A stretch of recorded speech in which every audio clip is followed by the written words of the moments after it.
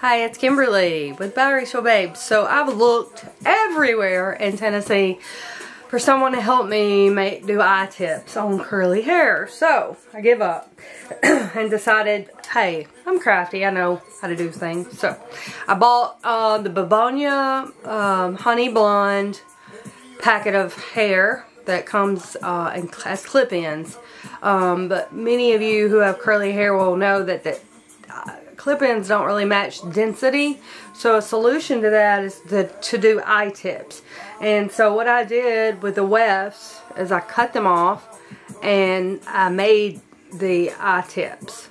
So to install those, you need the tool. You can get all this on Amazon. It comes with these little beads, and you just thread that, and basically you just will take tiny little sections of your hair, whoop, and loop it like this. So my fingers are coming through that loop, as you can see.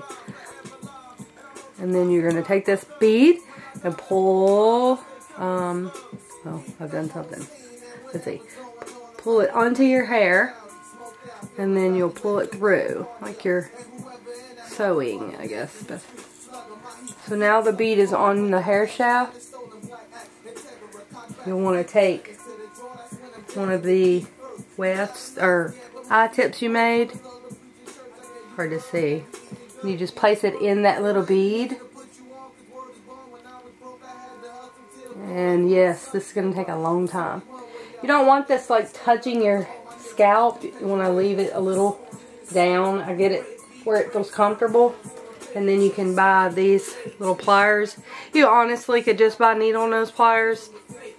Be cheaper, but and then you just softly clamp it down, and then now your natural hair is in with the length. So of course this is going to take a long time to do on my own self. You're going to definitely need a mirror, but I can link all the things that I bought to make this happen in the description. Thank you for watching. Have a good day.